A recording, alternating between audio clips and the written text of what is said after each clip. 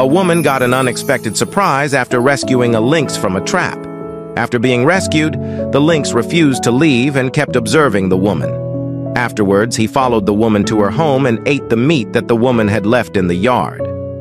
The woman brought the lynx into her home and prepared a feast for the lynx. The lynx gradually became familiar with the woman. Soon after, the lynx gave birth to her baby. The woman took good care of the baby. The woman recorded the cub. The little lynx was very curious. The little lynx gradually grew up and felt comfortable sleeping in the woman's arms. As the little lynx grew up, the woman let her children come into contact with the little lynx, and they got along very harmoniously.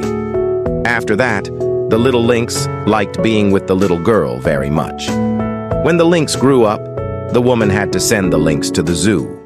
After that, the lynx wouldn't let anyone get close to her until she